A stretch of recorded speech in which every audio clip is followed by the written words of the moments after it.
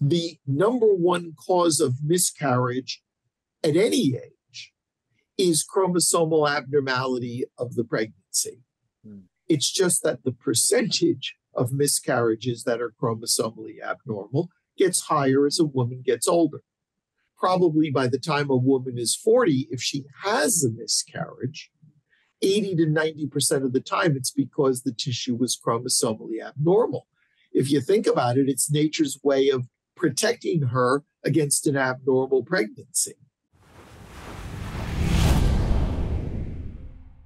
Reproductive endocrinologist Dr. Berkeley joins a podcast where he helps to define what exactly infertility is.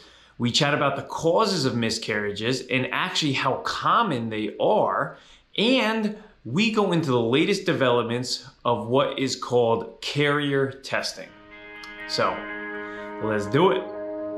Too many days in the darkness without a glimpse of the light. Running tired and broken and scared, but I swear I'll never give up the fight. I see you broken and beat, head pulled down over your eyes. Every part of you wants to surrender, but darling, you were meant to survive. With every star. Dr. Berkeley, thank you so much for coming on the podcast today. My pleasure. I am really glad we're having this conversation today because I feel like reproductive health and infertility is a really important topic. And with millennials now making up the largest portion of the population in the country per generation, it's no secret why people are now starting to take more of a general interest into reproductive health. So to start, would you be able to really help us define what exactly infertility is and what symptoms would someone need to be experiencing to be facing infertility? Right. There are many definitions of infertility. For your insurance company, it's as simple as 12 months of unprotected intercourse without conception if you're under 35 years old, and 6 months of unprotected intercourse without conception if you're over 35 years old. I would say it also is a problem if the couple perceives it to be a problem. That emotionally, there are some women who really go years before they think it's a problem and say, oh my God, I wonder why I haven't gotten pregnant. And there are other women where if they don't get pregnant the first or second month they try, are very upset and concerned that something's wrong. So there's both a mathematical model as well as an emotional model. And I guess they're both equally important, especially when you consider the insurance company and probably your own definition. And there's an intention behind it too. I guess if you're trying to get pregnant and you're unable to do so on the time frame that you were expecting, I'm sure that could lead to some anxiety and then some people probably finding their way in your office. Oh, absolutely. And also there's patients who got pregnant in 1 month on the first child, and now it's 4 months and they're not pregnant with the second child, and they think it's a problem based on their own experience, not necessarily statistical truth. And is there certain reasons why that happens? Is it just like, is it something as simple as like time of year, or is it just as someone gets older, their chances of becoming pregnant are slowly decreasing? Right. Their pregnancy rate may be slowly decreasing, but it's also random chance. Some months are better than other months, and sometimes you get lucky the first time out. And you had said that under the age of 35, it's 1 year, above 35, it's 6 months. That's what most insurance companies say. It really doesn't make logical sense because I would think it's more unusual for a young patient not to be pregnant than an older patient. But there's sort of a recognition that older patients have less time to waste. So most insurance companies have their rules written that an older patient can get care sooner. And are you finding that are there certain quick methods that you can kind of let your patients know on and that could help them become pregnant, both in men and women? Are there something that somebody approaches you and says, hey, we're having, we've been trying for the last 4 to 5 months. We don't know what's wrong. Is there anything that you could prescribe to us, not necessarily even like medication wise, but in certain maybe health wise, like changing their diet, exercising more? Are there things like that you would say could be a quicker fix without having to go into more of the prescribing of medicine? Right. The first thing, if that happens to me all the time. Someone comes up to me and says those very words, and I usually just take a quick history of how they've been trying. Because are they focused? Are they having untimed random intercourse? And if there's any issue of timing, one of the first things I do is explain to them how to use the home ovulation predictor kits to get the timing more accurately. Sometimes they just need education, that they literally don't understand when the proper time to have intercourse is if you're focused on getting pregnant. And I often go over the basics of general health to make sure they're not smoking cigarettes while they're trying, that alcohol is at a minimum, that clearly they're not using recreational drugs while they're trying to get pregnant, avoiding unpasteurized foods, raw foods, things like that. But in reality, it's rarely an issue of what the couple is doing in their general life. It's either that they've just been statistically unlucky, or that something's actually wrong that won't be discovered till we do formal testing. Okay. And what type of test would you end up doing with someone when you get a little step further there? Oh, once we're at the testing point, there's 4 main things that you look at. Obviously, there's many tests out there, but there's 4 basics that have to be true in order to get pregnant. You need sperm, so you do a semen analysis. About a quarter to a third of the couples we see have some element of male factor. About a quarter, you said? About 25%? Yeah. You need normal structure, meaning your uterus has to be normal and your tubes have to be open. So there's an X-ray or a sonogram that can be done that evaluates that the tubes are okay and the uterus is normal. Every physician does that slightly differently, but ultimately it gets accomplished. You need eggs that can get you pregnant, and there are blood tests that can be drawn on the 2nd and 3rd day of the menstrual cycle that give a general description of egg quality and egg quantity. It's not an exact test.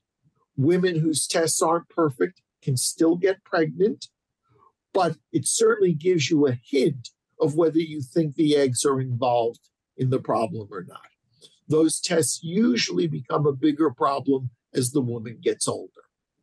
And then the 4th thing is ovulation, the monthly release of the egg. Most women who ovulate regularly get their period monthly. Women come in and give a history of irregular periods. They never know when their period's coming. One month it's 25 days, and the next month it's 40 days. Often have what we call ovulatory dysfunction, that they're either not ovulating at all, or they're ovulating so irregularly or at such long cycle length that they're having trouble timing intercourse correctly. Okay, I'd like to just ask you a couple questions on some of those. To start with the very first one, I think I feel like people may not think that men have anything to do with fertility, but as you said, 25% before. How much of a surprise is that to people? And also, what are some causes that happen that cause men to end up contributing to the infertility? Well, there are many people who believe there are environmental factors. There are reports out there that over the course of the last 50 or 100 years, the average quality of semen analyses has decreased, particularly in the industrialized world. But there's also what I would call the scrotal temperature theory of why sperm sometimes can be not good. One of the reasons the testes are outside the body in the scrotal sac is that it allows the testes to be below body temperature. And anything that raises average scrotal temperature theoretically could interfere.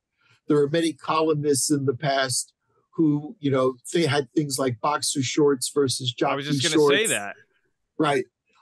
Some people think, the drivers of 18-wheel trucks sit on the hot engine all day long. Mm-hmm. I don't know if there's many men who do it, but if you took a sauna every day or a hot tub every day, things that raise temperature. One thing that raises mean scrotal temperature is obesity. And it may be that the thigh fat that surrounds the scrotum raises the average temperature. And it may not, reduce the sperm count to zero, but it can have effects both subtle and perceived on sperm count, sperm motility, what's called sperm morphology, the shape of the sperm. So there's many things out there. And then more rarely, there are actually genetic reasons. Usually those men have fairly profound abnormalities of sperm count, and they're often taken care of by urologists who specialize in male fertility. Ah, gotcha. I was just thinking that too when you had said people sitting in the trucks, like truck drivers, because people who sit in offices too, their legs are generally closed more than they're open with long pants and boxers and underwear. So like it's in an enclosed section for a good exorbitant amount of time for about 8 hours of the day, and then not including the hour to work and then the hour home where you're also like that as well, which people generally, if you think about previous to the Industrial Revolution where people are farming and working outside, they're generally more of a space where they're not so heated. That's a very good theory. Very interesting too. Right. So I don't know how true it is, but the 18-wheeler is probably different than your office. I hope there's no engine under your chair in your office. No. But, being so condensed does, increase or generate heat, or at the minimum doesn't allow them to cool so quickly. So it's very interesting to think about that. And another question I wanted to ask you with that too, with the 4 components before, have you found, or is there any research that you know of the taking birth control or any birth control, I'd say any birth control formats that you could say contribute to possible infertility later on in life if people are taking that in their teenage years or in their 20s? And even for, I know women take those just to be able to regulate their cycles as well. Maybe not even for birth control, but to regulate their cycles. Is there any research or anything you could let us in on? Because I feel like there's a lot of misconceptions out there and people thinking that may have been a cause. Right. There had always been concerns that long-term use of birth control pills might decrease subsequent fertility. It's probably not true.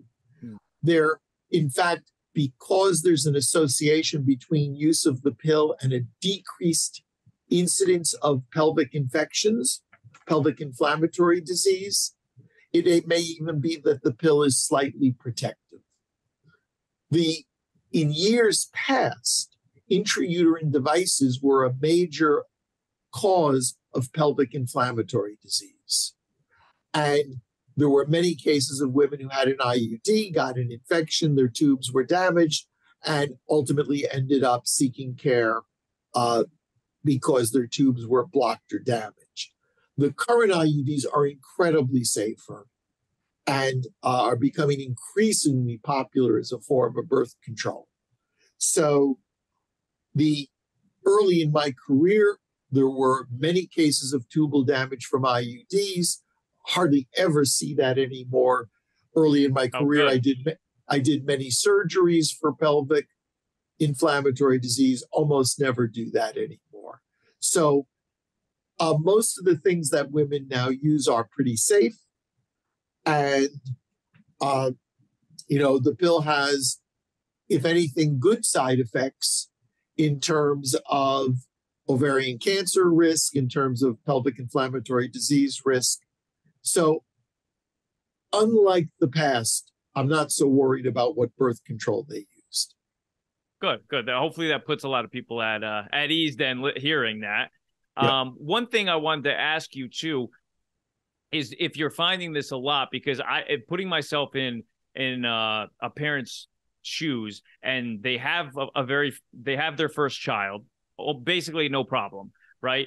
And then they go, let's have a second child, and now all of a sudden they're starting to run into different encounters where maybe there's a miscarriage, which I feel like would be devastating to them if they've had the first child, no problem. Now they're running into pregnancy complications after having a success. And to me, I would think if I had one success, why wouldn't I have had any trouble with that first child? And are you able to give us a little bit of insight into what causes some miscarriages? I know there's a lot of different reasons why, but if there's any patterns that you're seeing and why maybe that happens where you have a successful pregnancy and then you have some trouble in the second or third. So several things to say about that. The first is many women, many men have no idea how common miscarriages are.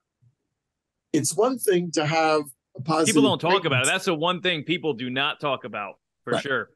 Right. So having an early positive pregnancy test and actually delivering a child, depending on how old you are, there can be anywhere from a 20 to 50% miscarriage rate between those two events. Again, it's obvious the older you get, the higher the miscarriage rate. And I can say fairly confidently that the number one cause of miscarriage at any age is chromosomal abnormality of the pregnancy. It's just that the percentage of miscarriages that are chromosomally abnormal gets higher as a woman gets older. Probably by the time a woman is 40, if she has a miscarriage, 80 to 90% of the time it's because the tissue was chromosomally abnormal. If you think about it, it's nature's way of protecting her against an abnormal pregnancy. You always hear couples talk, and women certainly know this, that as they get older, there's a higher risk of pregnancies like Down syndrome pregnancies.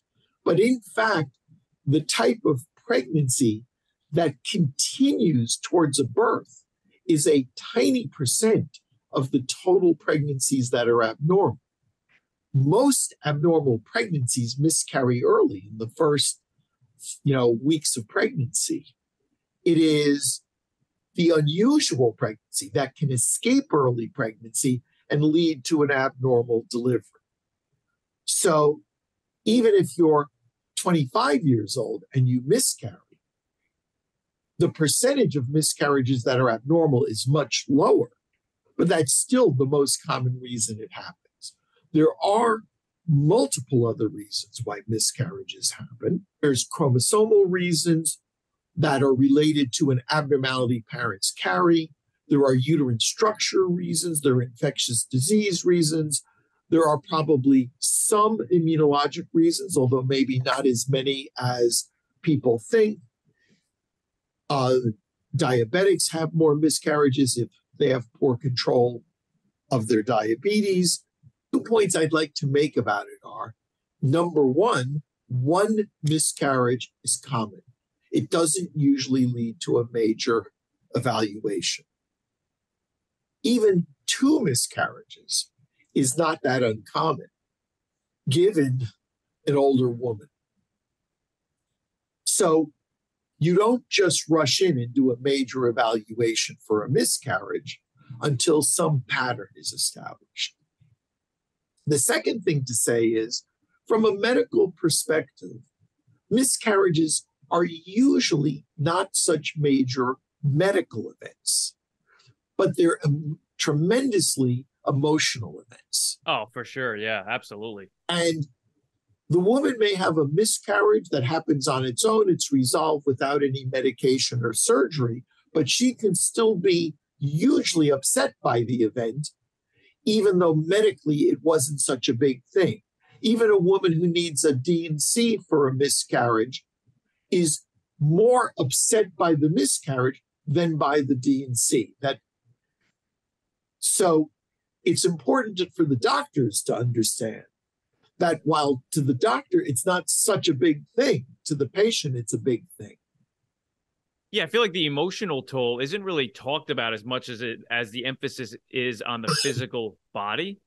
And are you finding that in your practice too, where people approach you and you're just like, there's nothing too seriously wrong just yet, I would say. I mean, you've had this event, sure, but it's nothing you fit in with the majority of women who may have had a miscarriage, one or two miscarriages. Right.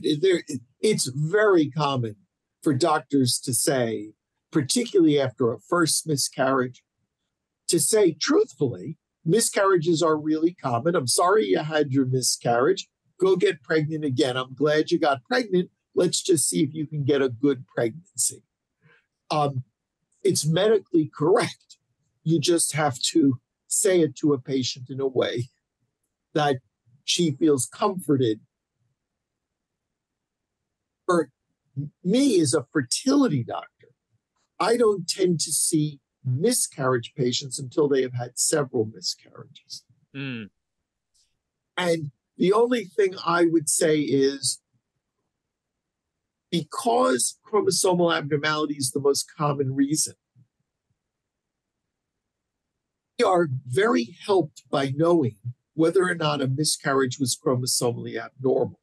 So when someone has a D&C, a surgical procedure to finish a miscarriage, that tissue can be sent for chromosomal analysis. It's important to me to know whether the tissue that a woman has been miscarrying, the pregnancy she's been miscarrying, is chromosomally normal or not. If it's chromosomally abnormal, it's, so to speak, a correct miscarriage, and I can talk to her about ways to try to get a more chromosomally normal pregnancy. If it's normal tissue that she's miscarrying, ultimately you start looking for these other more rare causes. Mm. So on a first pregnancy, it's very common that no evaluation is done. On a second one, I'd love to see the chromosomal normalcy check, but even there, it's often not done. It usually sometimes takes a third miscarriage before the antenna go up and more evaluation work is done. Okay, well, I have a that's interesting. That's interesting. It plays right into a role of the next question I wanted to ask you, because I have someone who reached out. This is a kind of, I'd say, like a case scenario, probably a case you probably have had before. And what they're asking is, what causes a missed miscarriage? And if you can explain to people really what a missed miscarriage is, and how does one having endometriosis affect fertility? Two almost separate topics. Separate. Right. We'll go one after the other. The word missed miscarriage is a holdover from the years in the past when you could not hear a fetal heart till you were about 3 to 4 months pregnant. So very often a woman would get that far and then you couldn't hear the heartbeat. And you'd say, oh, it's a miscarriage, but I missed it because I couldn't hear it until you were this far along. Nowadays, because of ultrasound, terms continues, but actually we know way earlier in pregnancy. Mm-hmm. It means that there is no heartbeat in the pregnancy, or there is no fetal pole in the pregnancy, but there is still a pregnancy. It's just inevitable that it's going to miscarry. So people say, oh, that's a missed miscarriage, or sometimes they'll say it's a missed abortion. But it's really not missed. It's just recognize that the pregnancy is not good. It's just the miss used to be much longer in time frames when we didn't have early ways of detecting heartbeats. So nobody, so to speak, has missed anything. What's missing is the heartbeat. The endometriosis is an internal condition of the reproductive organs, and it can be even more than that in rare cases. The endometrium is the lining of the uterus. Every month when a woman gets her period, she sheds the endometrium. But there are certain immunologic factors that probably allow endometrial tissue to implant where it's not supposed to be. And when it implants where it's not supposed to be, it's called endometriosis if that's outside the uterus. It can also be called adenomyosis if it's in the wall of the uterus. And endometriosis can cause infertility in two ways. It can cause it structurally because the body reacts to endometriosis tissue and can form scar tissue. The endometriosis can be in the ovary and form endometriosis cysts, often called chocolate cysts because the inside has the consistency of chocolate pudding. And they structurally interfere with how the ovary works or how the tubes work. But there are also a variety of humoral and immunologic factors that the endometriosis exerts in the pelvic cavity that interferes with the normal functioning of egg and sperm and meeting up and fertilizing.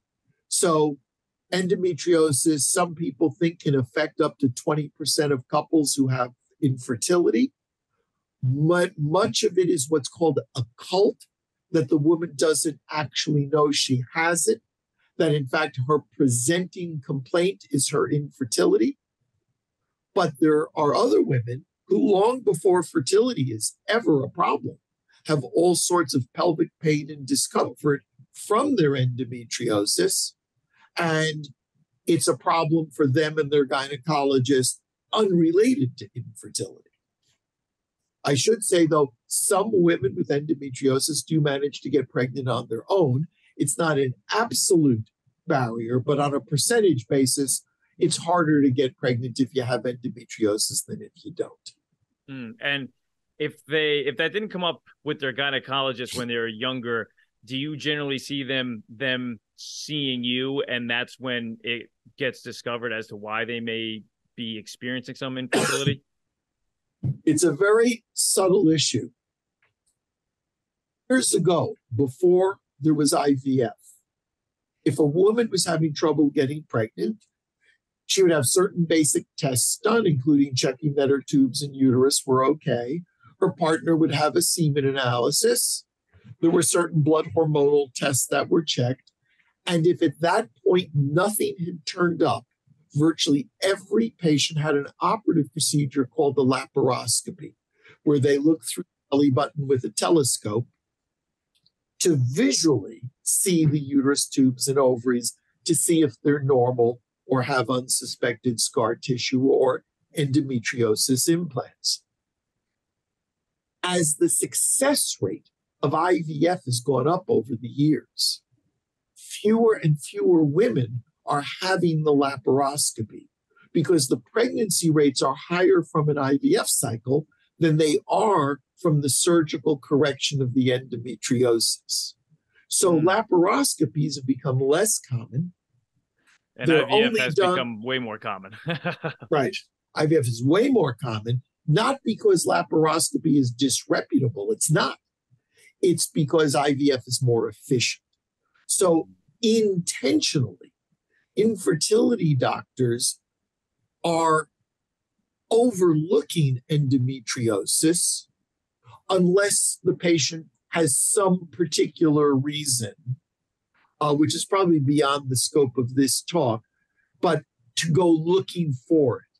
But usually, in the absence of what's called bulk disease, that you see it in the ovaries, you can feel it, most women do not have laparoscopies. And if they're not pregnant and their tests don't show anything, or they have some other reason for their endometriosis, they end up with either inseminations or IVF, but they don't have a laparoscopy. Oh, I'm glad you brought up IVF because I'd love to chat about some treatment options that you have seen have had the most success. And since you brought it up, is in vitro the one that you would say generally people who you work with that you can confirm, they are experiencing infertility for whatever reason? Is that one that you generally end up recommending, or are there others too that people can be susceptible to also be I would answer that this way. IVF, 1 month of IVF makes more babies than any other intervention, no matter the age of the woman. In other words, you can't compare natural conception to IVF. If I said to you that 90% of 21-year-olds would be pregnant within a year on their own, what you remember is the 90 or 95%. But in fact, an IVF cycle in a 21-year-old would probably get 60 or 65% of them pregnant in 1 month. So in a month, IVF is more efficient than anything else you can do. By natural conception, even if a 21-year-old got pregnant 20 or 30% of the time in 1 month, it's still not as good as one IVF cycle. Because IVF has that type of efficiencies now, it is the final common pathway of almost anything that could be wrong with you. If the sperm don't work and other things you do like inseminations don't fix it, you'll go to IVF. If your tubes are damaged or blocked, and even if you had a surgical procedure to fix it, it doesn't work, IVF is the final common pathway. If nothing's wrong, what's called idiopathic infertility, unexplained infertility, if empiric treatments, the tablet fertility drugs, Clomid, Letrozole, inseminations, don't get you pregnant, ultimately you're going to be doing IVF. What's changed over the years is that it used to be IVF was the last thing you did. You would try everything else for as long as you could do it because IVF success rates were so low, back in the 1980s and even early 90s.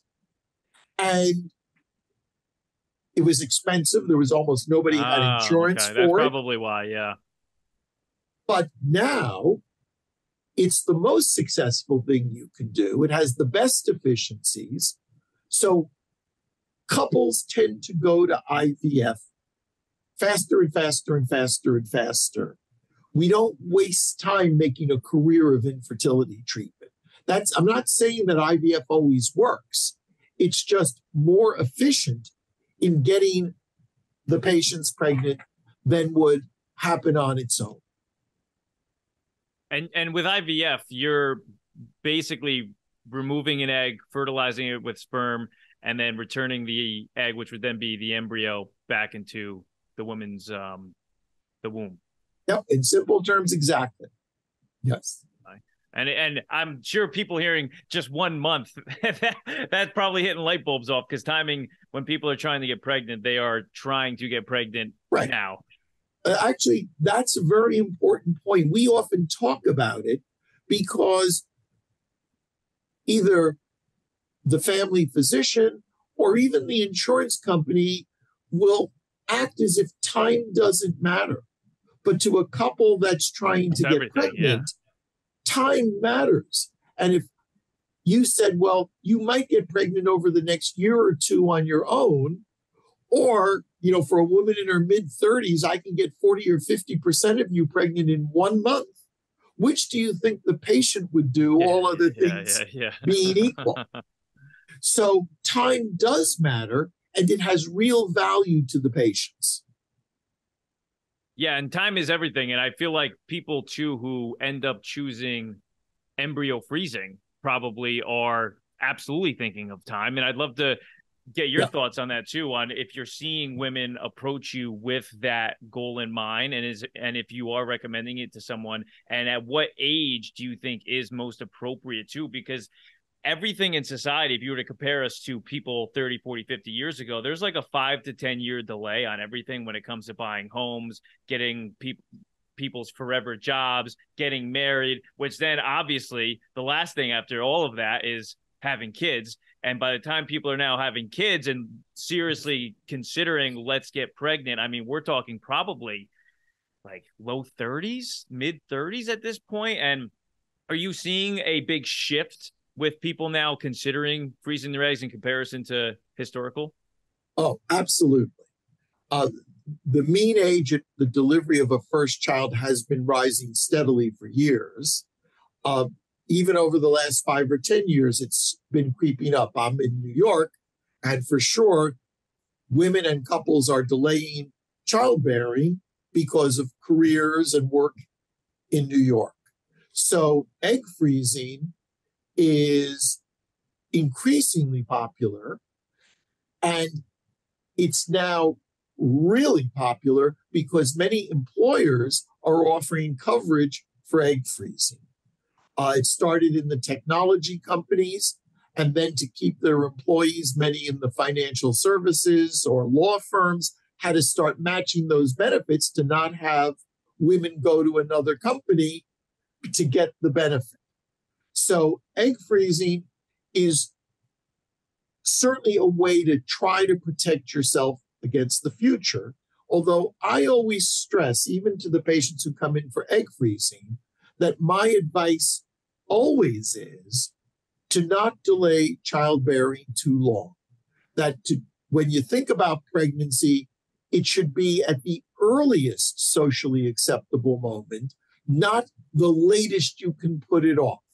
Because as you get to your mid-late 30s, early 40s, fertility starts to actually drop seriously. And you may have a batch of eggs frozen, but that batch of eggs is never guaranteed to get you pregnant. It's always a percentage basis. And therefore, it's important, if it's a choice between getting pregnant 3 years from now and 2 years from now, I say do it in 2 years. If it's between 4 years and 5 years, do it in 4 years. Use the earliest opportunity to get pregnant. Egg freezing is more efficient the younger you are when you freeze your eggs.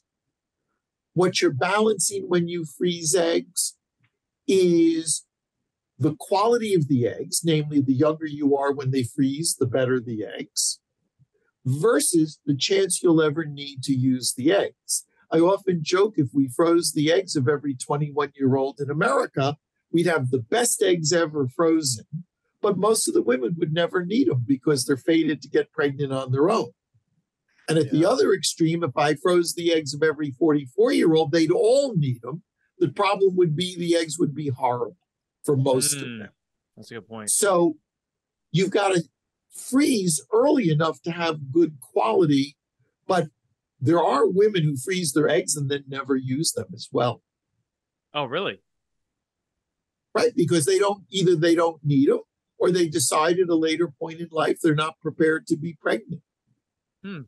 That is interesting, because I would think that if somebody is taking that proactive step with their health to freeze their eggs, that there is some sort of important idea or thought that they want to bear children. So it's interesting that if they actually never end up doing it, because that is a pretty definitive and intentional step to do so. I would think that. Absolutely. And in fact, when we realized the percent who weren't using their eggs, we were surprised until we thought about it. And I think women do this to protect themselves. They realize it's a way to partially protect themselves.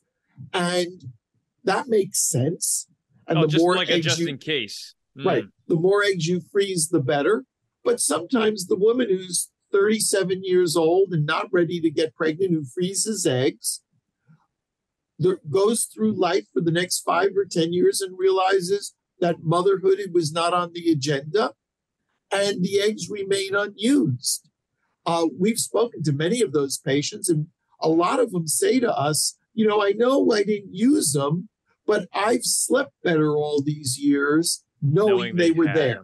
That, I feel like after speaking about that right now, then it should almost become a thing or a normal thing to then, like in the mid-20s, I guess, if you're just working your life away, working, and you know, there hasn't really been a lot of romantic kinships, to start considering maybe do that option, because it is proactive. And when you're proactive, that is, you're giving yourself the best opportunities. It's definitely something to think about. I think even general family doctors, internists, certainly obstetrician gynecologists, if they see a patient who's, let's say, 30 years old, and that patient is not pregnant, has no children, and is not planning on children for a while, maybe ever, but for a while, to bring up the topic and say, have you considered freezing your eggs?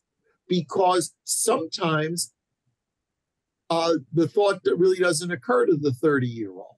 Although I will tell you, with social media and insurance coverage, the women are becoming more and more aware of the possibility. Yeah, that's part of the reason why, too, I want to do this podcast, too, is because the worst thing in the world, I think, is when something has elapsed or has finished and it's now too late. You know, that I feel like is never a feeling you want somebody to feel, especially in today's information-driven, obsessive world where everything's at our fingertips. And if you're in these situations, you really should know. And I feel like gynecologists, especially, who have worked with their patients over the course of years, this should be something absolutely I'd love to have them. As you could imagine, I've had many women come to freeze their eggs, let's say in their late 30s, early 40s, which is fine. And it doesn't go quite as well as they expected. And they'll say to me, I should have done this years ago. I don't know why I waited all these years. Yeah, and that's got to be one of the toughest conversations you have with people, I'm sure, right? Yep. Yeah, and it's hard to correct at that point.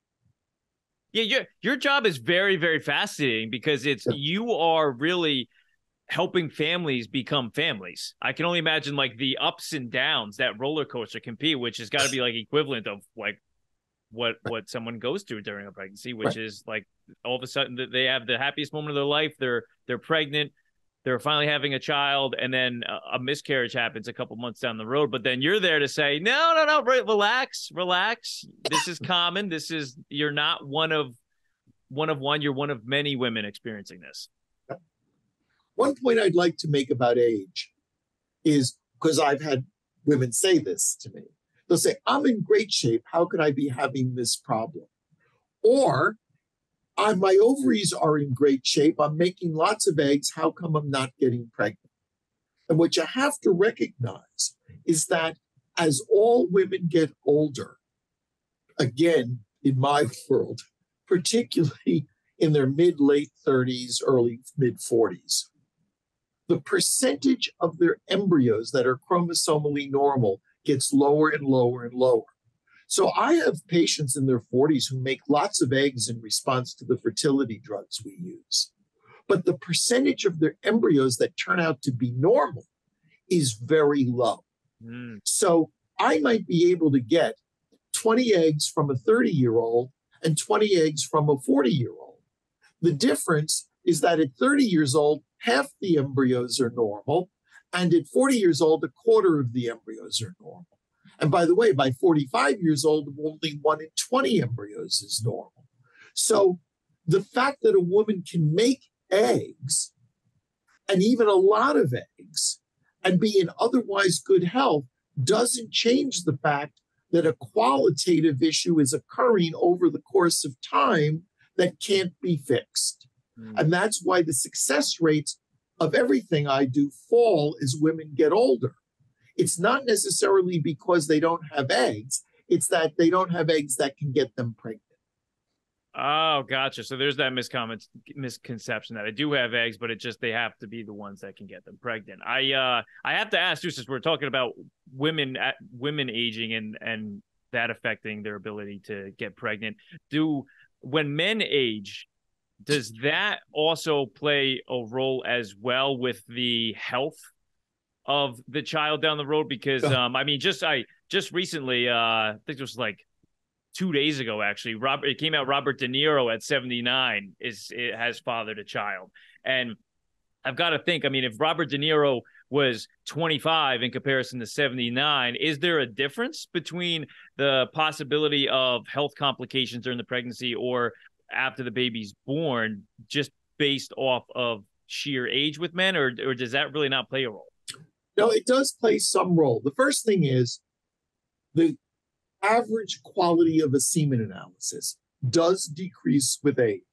It's just unlike women, where, let's say, somewhere between 40 and 50 years old, most women can no longer get pregnant.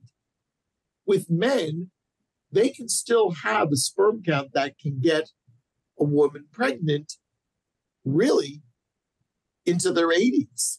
You know, the other thing is, even if the sperm count is very, very low,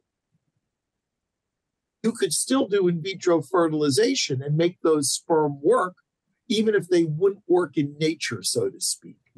So as long as there's sperm, we can make them work. It may require in vitro. The other thing to say is there is an association with advanced paternal age and autism spectrum diseases. So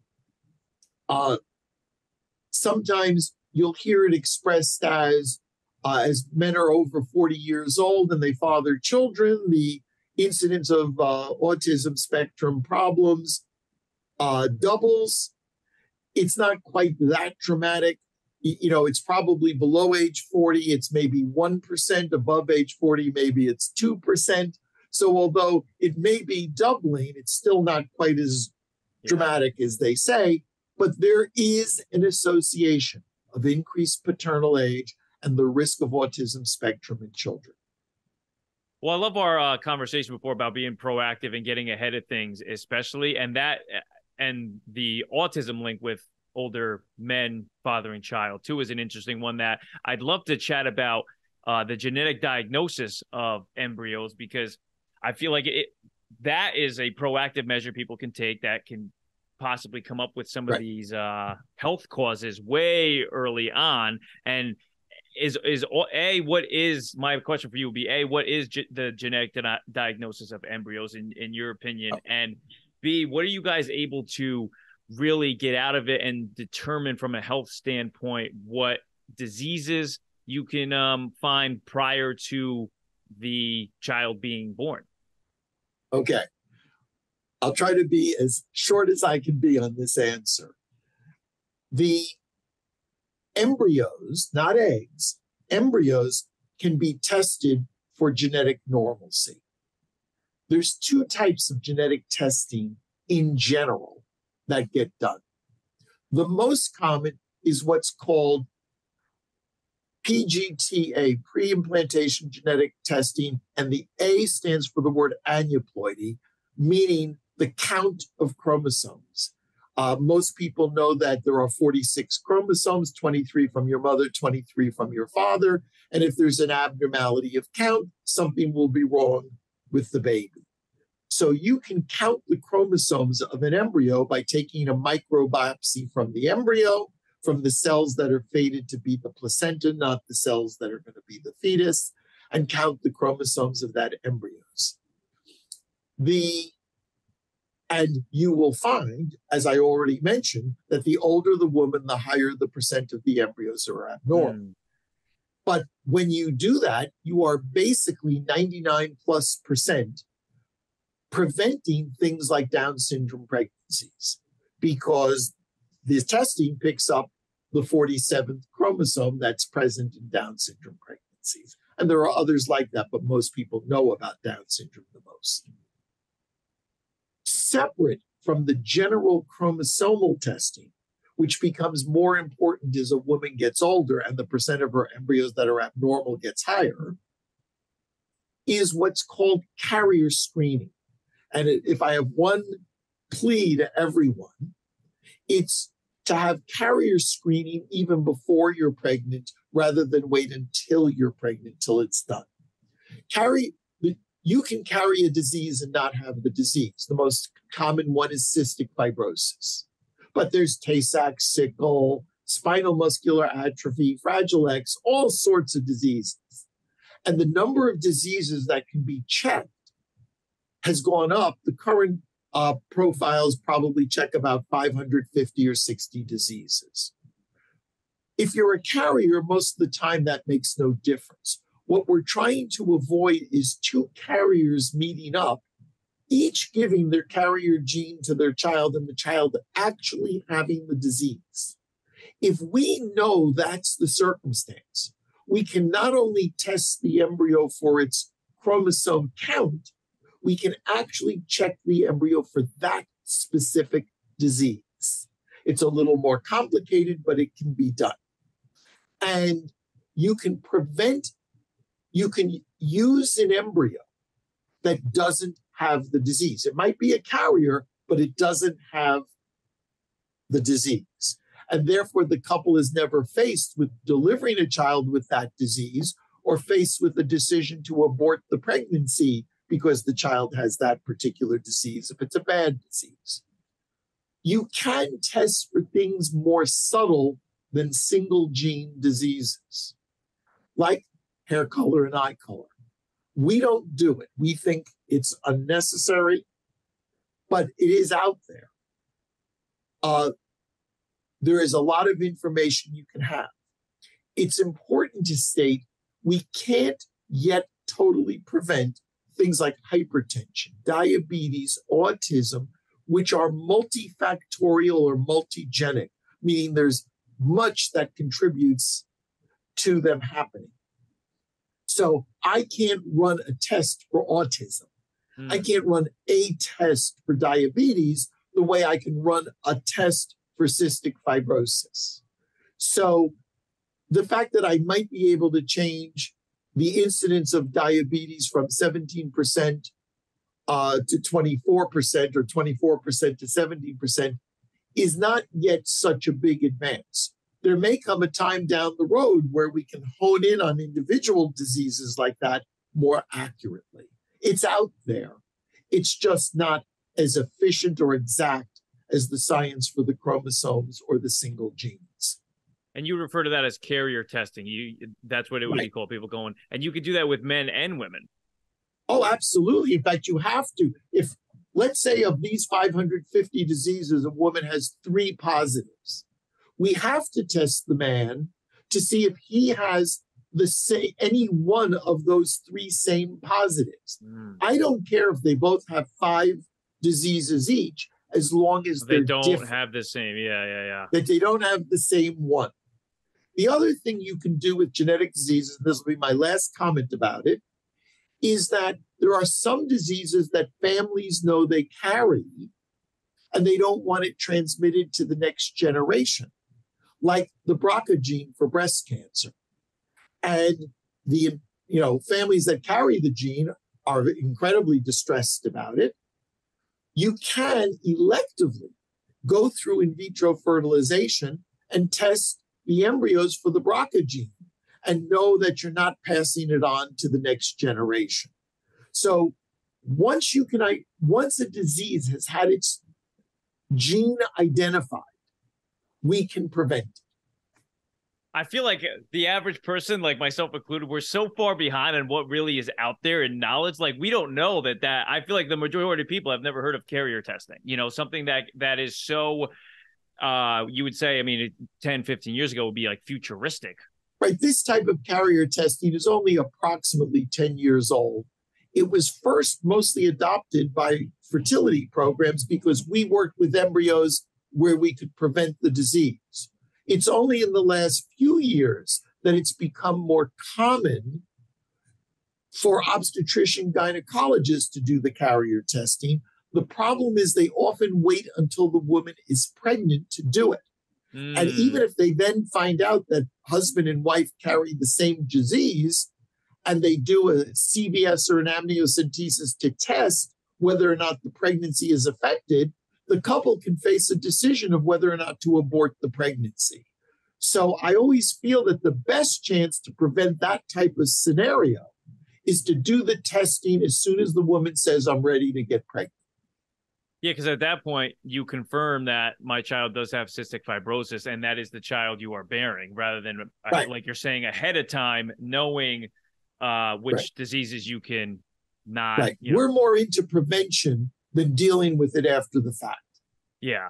No, that's a really great point. That's a really great point. That's why planning, I mean, in all phases of life, especially in here, is very important. I appreciate your thoughts on that, Dr. Berkeley. I have some information here on the bottom of the screen if you're watching on YouTube that people can find. They could find your practice and some information. But where would you say, if somebody is experiencing some infertility, maybe want to, after listening to this, go, yeah, actually, I would consider myself in that category as a future patient to go and see you? Is there any place you would say they can go and find you? Yes, I work at the NYU Langone Fertility Center. Not only myself, my partners are wonderful physicians. And we do have an Instagram for our practice that's called Fertility NY. Fertility _NY on Yes. Instagram. Yep, that's on Instagram also, that they can get that feed as well. Perfect. That sounds perfect. Yes, and I'll put some information too, if you guys are listening on like Spotify or Apple, right in the description there, where people can find the website and where to find, and just get even just a consultation is always just a great starting point, to kind of find out if your fears are really fearful, or if maybe you should just keep trying. So I thank you so much for your time, Dr. Berkeley. It's been great. And their website is right in the description, guys. Feel free to comment or send me a message if you have any questions. And Dr. Berkeley, I appreciate. I am so looking forward to linking up down the road, and we can talk more about some more future treatment options that maybe have been even created or even more well established. Hey, thank you so much for having me on the program. Thank you, Dr. Berkeley. We'll chat soon.